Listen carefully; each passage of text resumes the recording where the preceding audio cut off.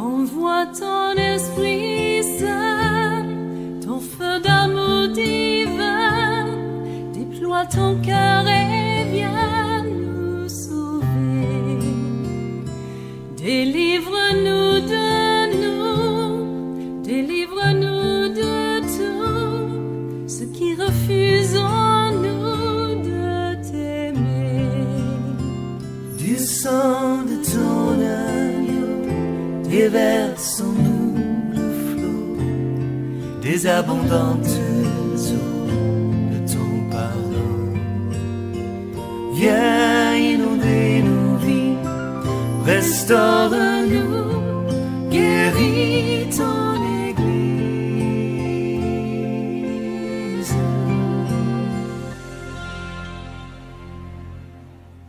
Alléluia. Mais pour moi, en tant que serviteur de Dieu, Dieu me parlait de l'histoire spirituelle de cette nation. Dieu me montrait un coupable. Et le coupable, c'était donc l'Église. Alors, je priais le Seigneur afin que le Seigneur puisse revenir de sa colère, afin de donner la capacité à son Église, afin que son Église puisse atteindre l'objectif, sinon les objectifs de Dieu. Dieu était, selon moi, en train de châtier, n'est-ce pas, l'Église, et je vais parler de cela. Alors, j'étais tellement blessé, tellement confus, que mon cœur était tous les jours brisé, et je pleurais sur ma nation. Alléluia. Alors un jour, le Seigneur va se révéler à moi et le Seigneur va me dire ceci. Pourquoi pleures-tu tous les jours et pourquoi tu es abattu? Je dis, Seigneur, je suis abattu à cause de ce que je vois dans ma nation, à cause des morts, des crimes, à cause de la rébellion, qui n'est pas une bonne chose, car sans la rébellion, c'est vrai que nous n'étions pas dans un pays juste, mais il y a un certain nombre de crimes qu'on ne voyait pas, il y a des morts qu'on ne voyait pas, il y a des choses qu'on ne voyait pas dans cette nation. Or, nous disons que ta main est sur cette nation et ta grâce est sur cette nation, et nous ne nous attendions pas à ce genre de choses. C'est pourquoi je suis blessé, c'est pourquoi je suis confus, c'est pourquoi je suis contrit, Seigneur. Alors le Seigneur va me dire ceci. Tu es d'où en réalité? Je ne comprenais pas réellement cette question du Seigneur, et le Seigneur va insister pour me dire, tu es un homme d'où? Est-ce que tu es plus que, je sais, me dira, me posera la question de savoir, je suis plus d'où? Est-ce que je suis plus de mon pays ou je suis plus de lui, son pays, c'est-à-dire son royaume? Est-ce que je suis plus de ma patrie terrestre ou est-ce que je suis plus de lui, sa patrie, sinon du royaume de Dieu? Alors je dis, Seigneur, bien entendu, que tu me connais, tu connais mon engagement avec toi, tu connais, Seigneur, les combats que je combats, Seigneur, pour toi. Tu sais bien que je suis plus du royaume de Dieu. C'est là ma patrie, c'est là ma patrie éternelle. Alors le Seigneur me dit, mais pourquoi ne pleures pas-tu pour ta patrie éternelle, pour l'Église? Et tu pleures pour ta nation. Je dis, Seigneur, bien entendu que c'est ma nation. Le Seigneur dit, écoute, en fait, tu sais bien que c'est une épreuve dans laquelle je vous mets. Et je suis en train de voir vos cœurs. Je suis en train de vous éprouver. Et je suis en train de vous démontrer. Je suis en train de vous démontrer en réalité d'où vous êtes. Vous, les pasteurs qui me servez, mes enfants qui disent m'appartenir, je suis en train de vous éprouver. Et je vois vos cœurs. Et vous pleurez pour votre nation, vous pleurez pour votre patrie, car votre patrie est confuse votre patrie est bafouée, votre patrie est bafouée, votre patrie est blessée, votre patrie est déchirée et fouettée, alors vous pleurez pour votre patrie. Mais je lui dis ceci, est-ce que tu sais que tout ce qui se passe dans votre patrie, tout ce qui vous arrive dans votre patrie, existe exactement dans l'église? Est-ce que tu sais ces choses? Mais qui parmi vous pleure, autant que vous pleurez pour votre patrie naturelle, qui parmi vous pleure pour mon église? Qui parmi vous pleure pour mon église? Qui parmi vous prend le fardeau pour mon église? Oui, c'est vrai, dans ces situations, vous pleurez, dans ces situations, vous priez, dans ces situations de votre condamnation, vous prenez le jeûne, dans ces situations, n'est-ce pas, de votre patrie, vous consentez des sacrifices, les sacrifices que vous ne consentez pas pour le pays, mon royaume, l'église, d'où vous dites vous êtes réellement. Et chaque jour, chaque dimanche, vous chantez, tous les jours vous chantez, et vous dites à vous-même que vous appartenez plus à mon royaume qu'à votre patrie. Vous êtes des menteurs, et cette situation est venue pour prouver que vous êtes des menteurs. Depuis longtemps, vous étiez des menteurs. Je vois vos cœurs, et je savais que vous étiez des menteurs. Mais j'apporte ces situations pour vous démontrer que vous êtes des menteurs. Car tout ce qui arrive à votre nation arrive dans l'église. Mais personne ne pleure pour l'église. Personne ne prend le fardeau de l'église. Et personne n'est confondu pour l'église. Et personne n'est meurtri pour l'église. Et ces choses arrivent dans l'église, mais vous pleurez pour votre nation. C'est la preuve que vous êtes plus de votre nation que de ce mois. C'est la preuve donc que vous êtes plus charnel que spirituel. Car l'être humain est spirituel, mais il est également charnel. Sinon l'être humain est chair, l'être humain est charnel, mais il est également spirituel. C'est-à-dire que notre entité, notre esprit est dans le royaume de Dieu et notre corps est dans notre patrie. Notre esprit est censé être dans le royaume de Dieu et notre corps, notre chair, nos yeux, notre nez, nos pieds qui marchent, n'est-ce pas, tous les jours marchent dans cette nation. Mais en réalité, notre dimension spirituelle est censée être dans le royaume de Dieu. Nous sommes encore partagés en deux. Jésus dit que vous êtes dans, n'est-ce pas, le monde. Vous êtes dans le monde, mais vous n'êtes pas du monde. Vous êtes de mon royaume, mais vous êtes également dans le monde. Votre esprit est donc dans mon royaume et votre corps est dans le monde. Mais à travers les situations vous démontrent, les situations vous prouvent que vous êtes d'où vous êtes le plus.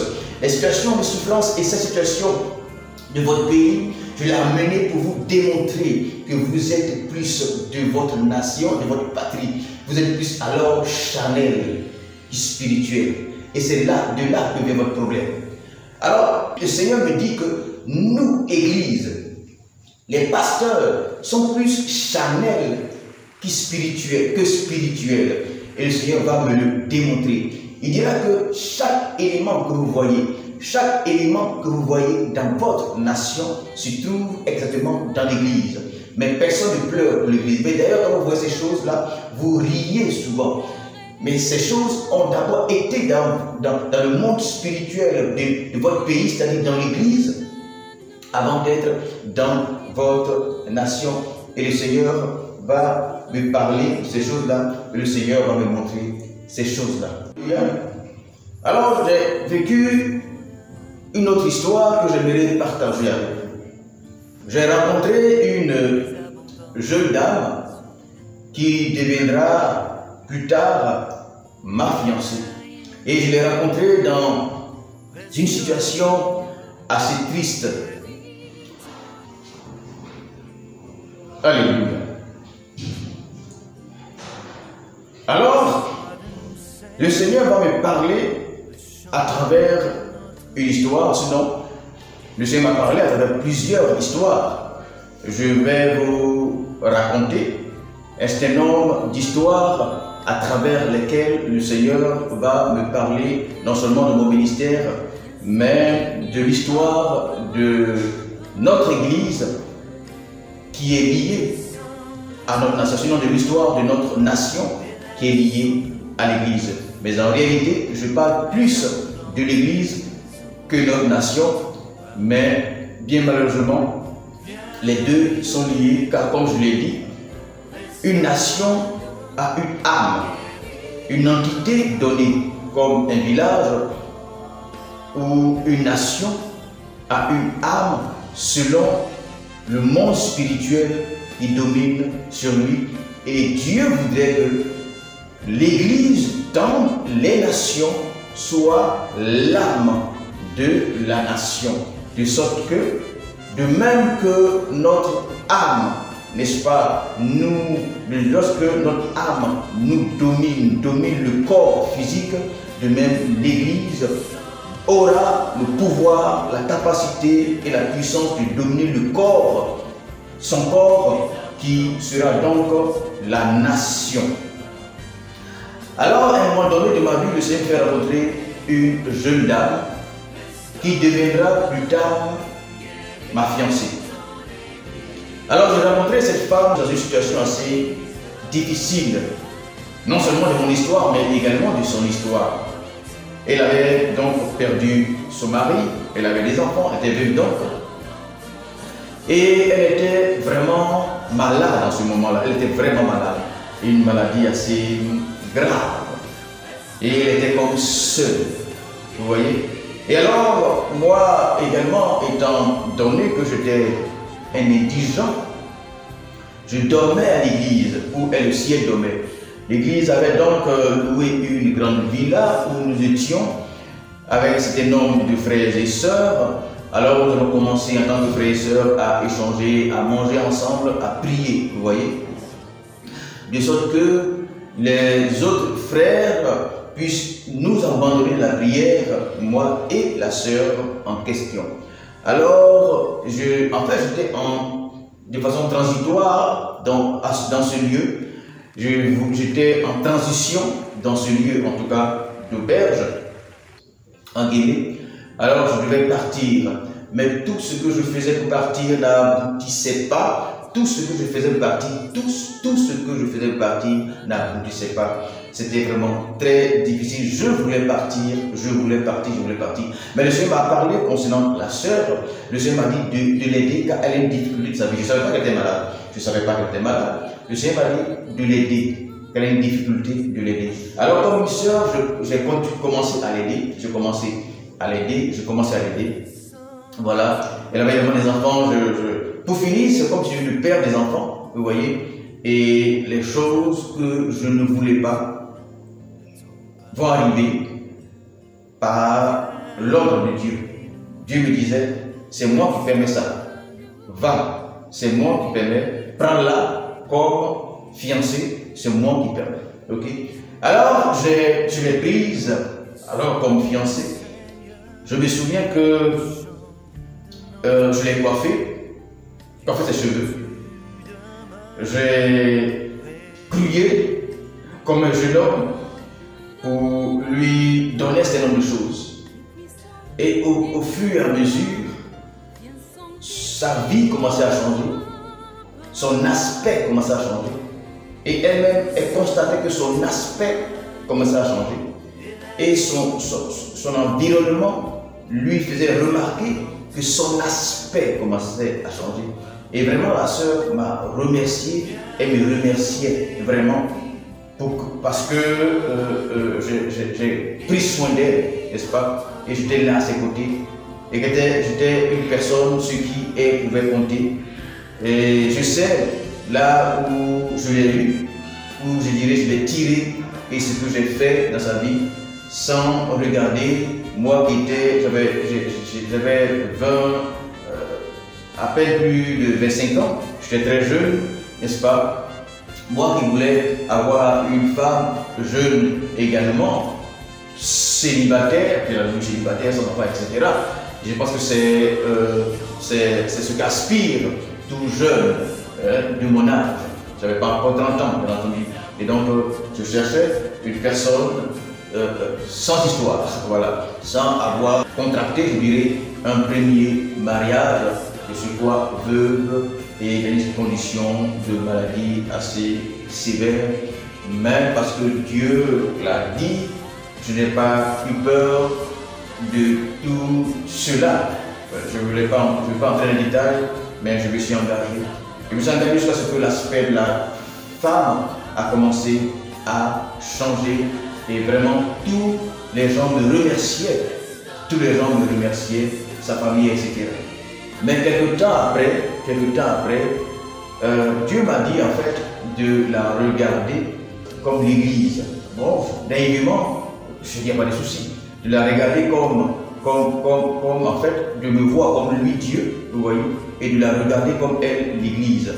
De me voir comme Dieu et de la regarder comme l'Église. Alors, cette posture, cette façon de voir, n'est-ce pas, me permettait de tolérer, n'est-ce pas, beaucoup de choses et de supporter également beaucoup de choses.